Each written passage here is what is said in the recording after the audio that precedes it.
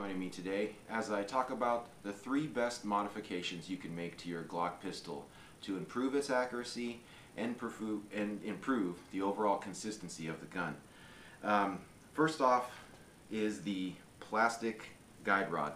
These here are all the stock parts that came into this Gen 2 Glock 22, and all the Glock models operate the same way. So showing you how to change it on this gun, it's the same on a 26, it's the same on any Glock. So just so you know, this transfers over across the line. So starting off here with this, this is the stock plastic guide rod, which controls the slide, and as you can see, it flexes. There's a lot of flex. So every time your slide's slamming back, this thing's bending and moving. So I highly recommend you change this right away to a metal one, of course. And nowadays, tungsten is available, which the increased weight reduces the muzzle flip and the felt recoil. So it's a twofold improvement on the gun. So I'll show you how you do that. It's really simple to swap out the guide rod there. It's just as simple as when you're cleaning the gun. So you disassemble. Here's the unit I have. I believe it's a titanium unit. So nothing with weight increase, but as you can see, there's 0 flex and a little bit beefier spring. I think it's the same weight though. Real simple. That goes out, and the new unit goes right back in. So it's real simple. We'll go ahead and leave that out and leave the barrel out, and get to this part here in a little later. But this, changing the guide rod, I highly recommend. It definitely increases the flip and the reset of the gun and overall shootability. Next is the trigger. The stock Glock trigger is what this unit is here. This is the trigger group, I'm going to refer to this as. The stock setup is it's too heavy in my opinion, and it's also gritty and spongy. Being everything is plastic, especially the shoe. You can easily reduce the pull weight by just changing out this connector and the spring, and that's done relatively cheaply. But once you've gotten into here, you might as well swap out the whole unit, in my opinion. I went ahead and went with a Glockmeister 3.5 pound drop-in setup. So it came just like this, and I simply removed this one and dropped it in. It has a 3.5 pound pull. That's what's in this this lower right now. It's definitely smoother, little bit crisper, and definitely has more positive reset. But the plastic shoe had some flex and required some modification, some massaging to make it feel, better, make it feel like I just bought a custom trigger. So I would recommend, if I had to do this over, I would definitely go with a trigger setup that had a metal shoe. I feel like that's probably the Achilles heel in this system, is having the plastic shoe. You can feel all that take up in the shoe itself. But it's a real easy install. It's just 2 pins. As you can see here, there's one right here in the grip. This is for the lower portion, this part right here.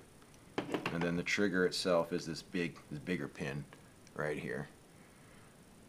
And then you pop those 2 out, and this whole mechanism comes out. It's on a little tension back here, so you want to make sure you keep it together. That's why I have the zip tie. And then you drop the new one in, put the pins in. Pretty simple installation.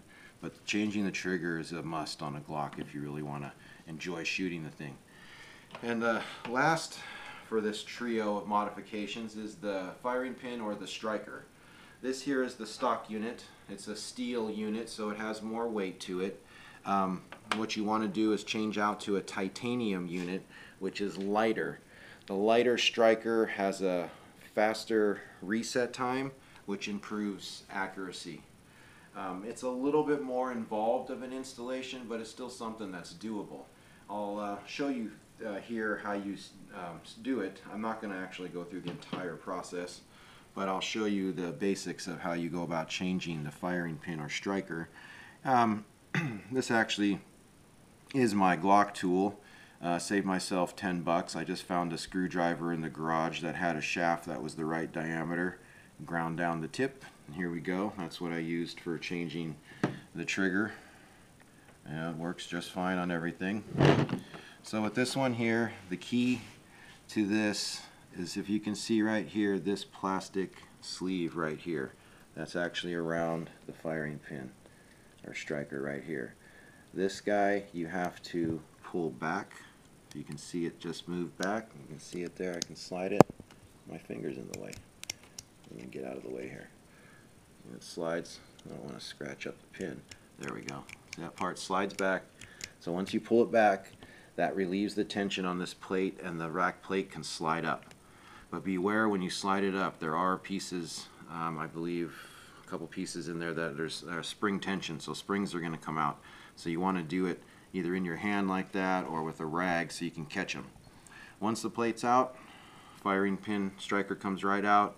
You remove the spring here, that sleeve, remove it, slide it onto the new firing pin, and reinstall. You're going to have to put the springs back in, apply the tension, slide the plate back down. A little bit more involved of an installation. I was a little nervous when I did it, but once I actually did it, I realized it's extremely simple. There's really nothing you could mess up too much other than losing the springs, and they're cheap if you do. I mean, $1 or $2, I don't think it's that much. But those are the 3 basic modifications you can make to your Glock pistol, any Glock pistol for that matter, that definitely improve the accuracy of the gun and the shootability of it. I mean, this being a 40 has a little bit of pop and flip. The muzzle wanted to go all over, and these modifications definitely help calm that down. And like I said, with the guide rod, I don't have the tungsten one. If you do go with the tungsten, which I believe I'm going to change out, I believe that will definitely reduce the muzzle flip even further and make the gun even more controllable.